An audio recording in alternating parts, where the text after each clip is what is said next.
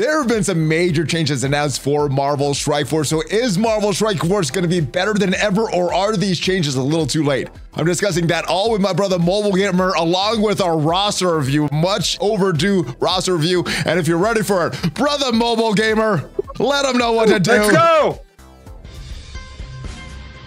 ValleyFlyin.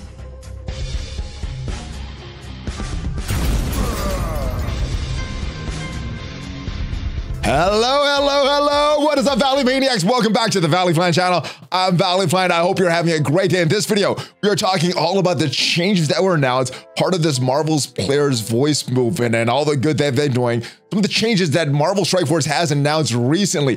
Is this going to make the game better than ever, or are these changes too late? If this is your first time here, hit that subscribe button as we discuss it with my brother Mobile Gamer. How are you, my friend? There you are. How have you been? Both of us are back from vacation. Yes. How are you enjoying Marvel Strike Force after a little bit of a break from the game?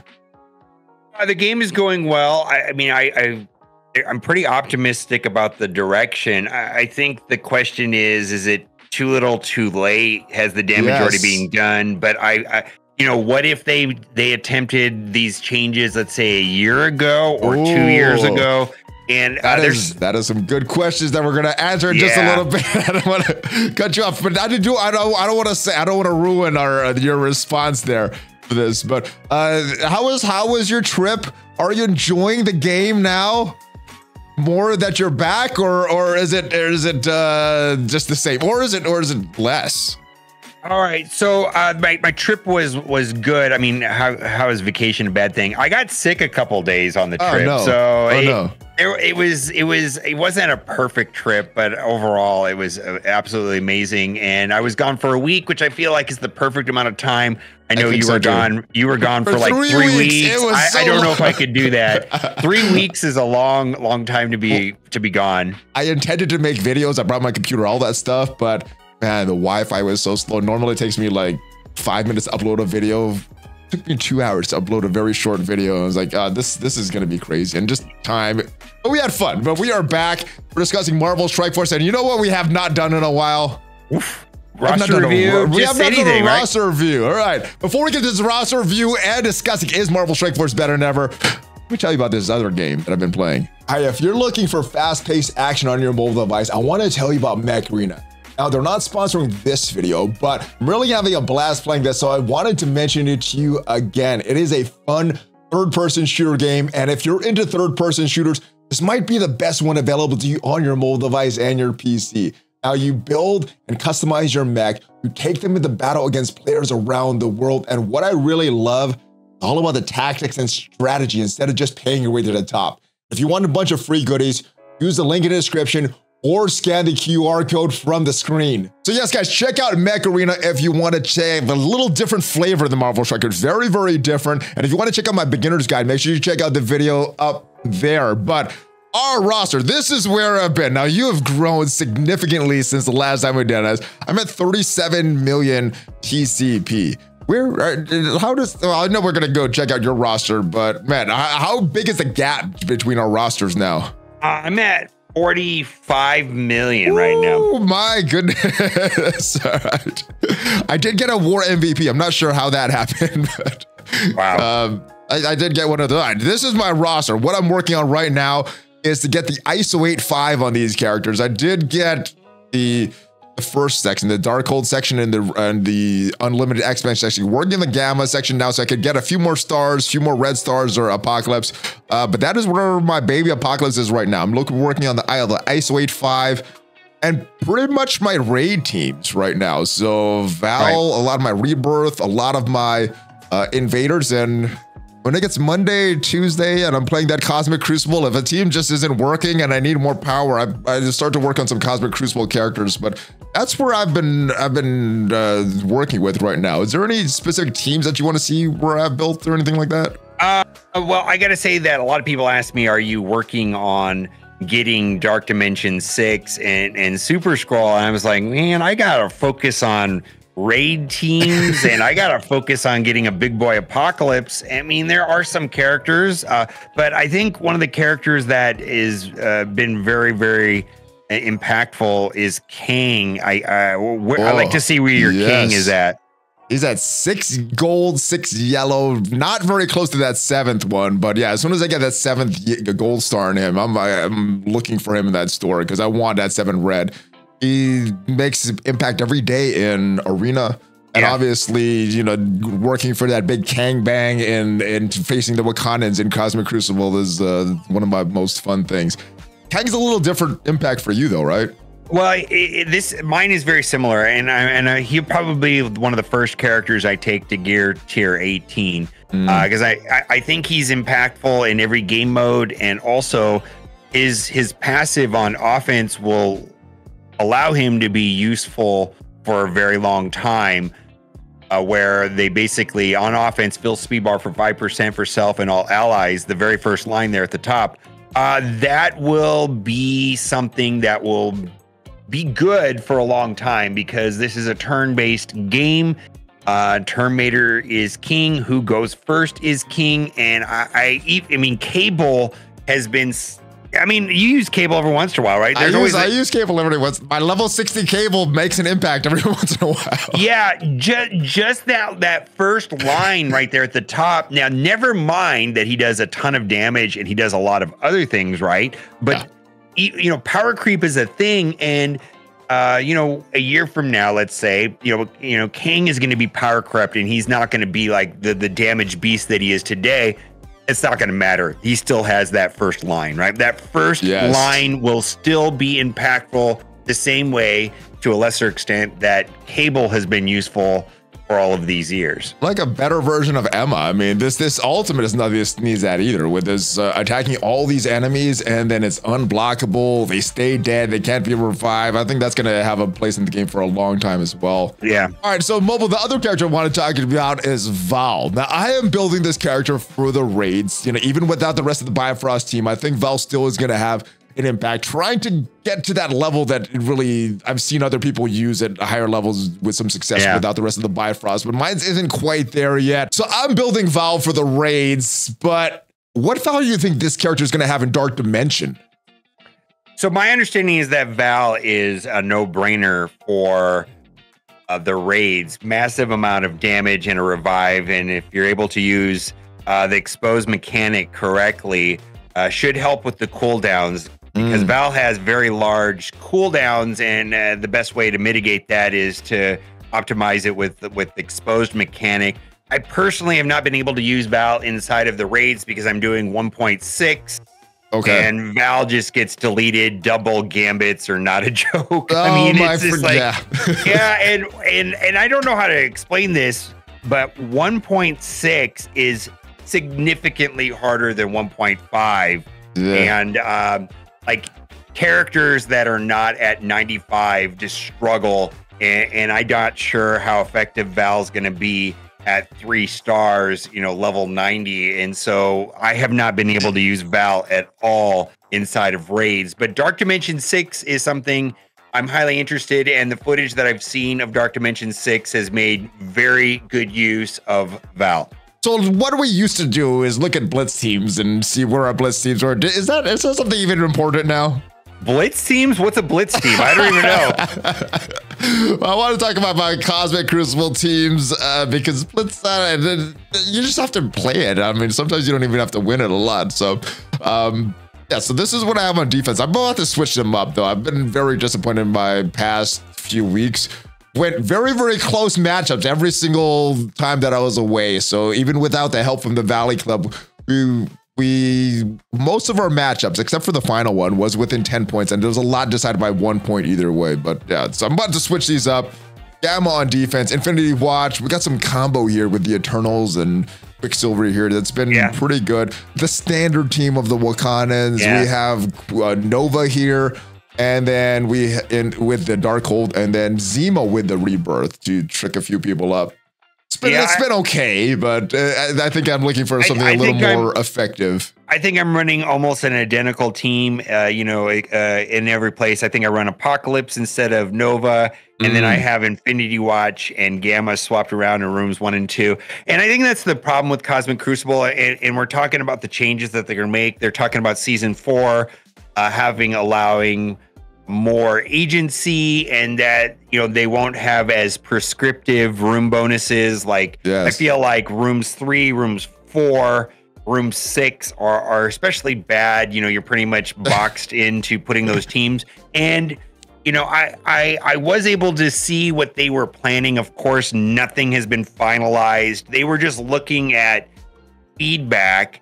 And and the best way that I can describe the rooms that I saw is that they were more like room 5, but nothing is set in stone. Does that make sense? I mean, they were more. It was more in the, not this bottom part, but the top part. Like, it was more. It was more in the flavor of like, all right, this cool thing's gonna happen in this room. You guys go figure out what's best and have a nice time. I like that. That's something that's been missing since, I guess, Apocalypse was announced in this game, and now it feels like it's coming back. You know, we used to use Blitz for that mode. Now we use Cosmic Crucible for that mode. So I'm excited, and I guess that's a perfect segue into some of these changes that were announced. Mobile Gamer, slower characters and more rework. So, you know, they were doing 4 per month. Now they're going to go back to 3, which has been the historical average. I think that is good. What is your take on this? Is some of these changes that they've announced, and we'll get to each of them one by one, is it too late for them to turn around the players and bring players back, or is Marvel Strike Force just going to grow and get better from here with the player's voice, the council interacting with Scopely and all that stuff? Okay, I mean, here's the thing. I mean, I'm very sensitive to the numbers of the community and how big the game is and how well the game, whether that is on Twitch viewership or YouTube views. You know, I definitely personally experience if there is a downtread in the game. Now, there have been larger factors that have impacted the overall numbers and, let's say, the profit for Marvel Strike Force, just being COVID, right? You know, COVID, they had a captive audience and they were able to greatly profit from, you know, everybody being at home. And I feel like in that time period, they had a very arrogant stance where it almost felt like we're just numbers. We don't care about the players. You guys complain about everything. And we know what we're doing. The numbers reflect that we're making a lot of money, and you guys just can complain and complain.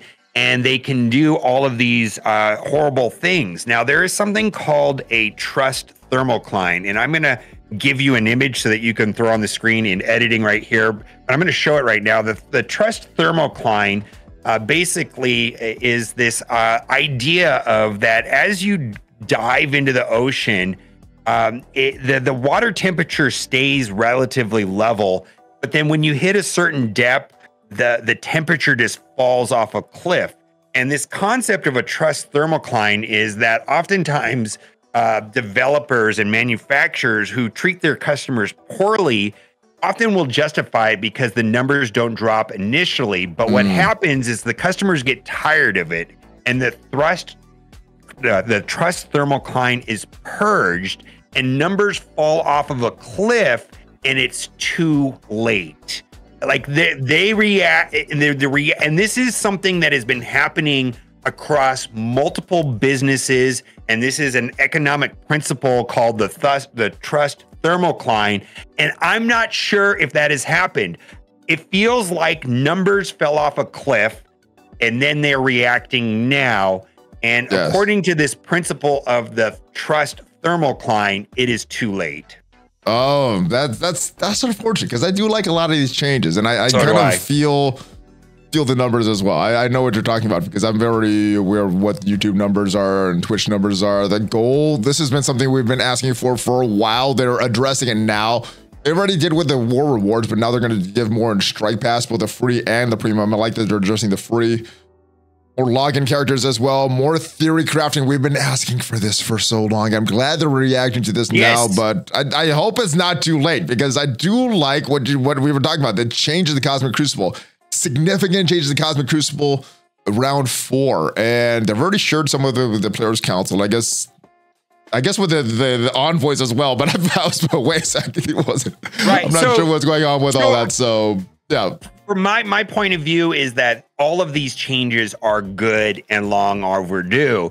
And really, it's more of a hindsight's 2020. What if they would have been more proactive with these type of concerns? Because these concerns were brought up a year ago. These concerns were brought up 18 months ago. 2 years ago, It's 2 years ago, and largely they were ignored until now. And so there's two issues. One, is it too late? And secondly, I think there's a lot of skepticism on whether or not they're going to follow through with what they're saying here. I am 1000% optimistic about this process. I feel like the players' council is for the good. We are getting direct interaction with the developers. They are listening to feedback. And so far, the changes have been a step in the right direction. I think it's reasonable and fair to be skeptical 100% about all of this, but I have not been optimistic about other movements in the past like I am about this one here.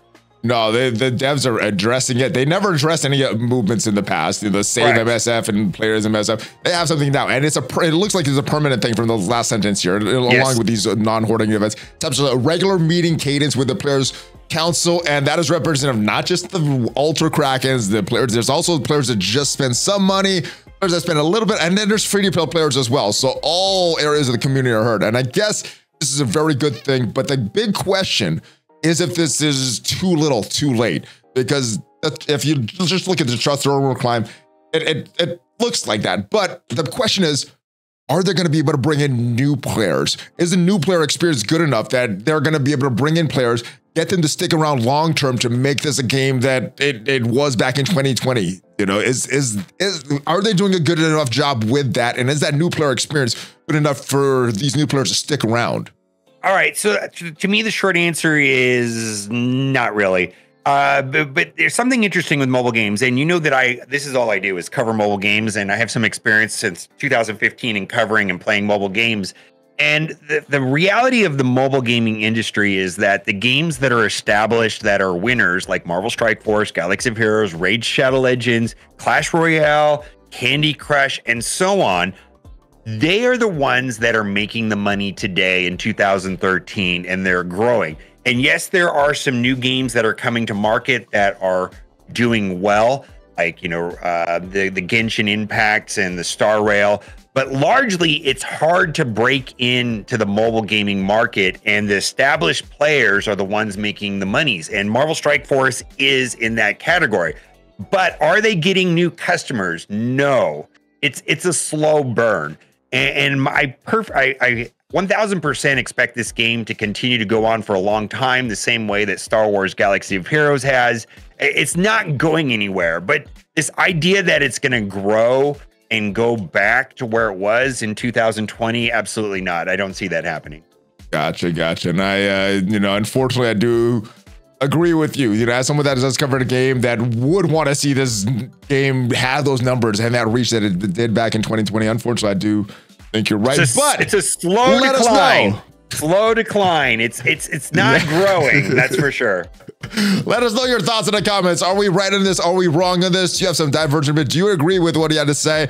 And let me know what you doing with your roster. Are you building for Cosmic Crucible, Raids, Arena, or something else? We're gonna go check out Mobile Gamer's video roster on his channel, and we're gonna talk about something very, very interesting. I don't know if we've decided what we're gonna talk about, but it's gonna be a different topic. I will see you guys next time. Have a great rest of your day. Are you ready for a Hog Fist, Mobile Gamer? Let's go! Let's go! Hog Fist, ValleyFlyin, Mobile Gamer out.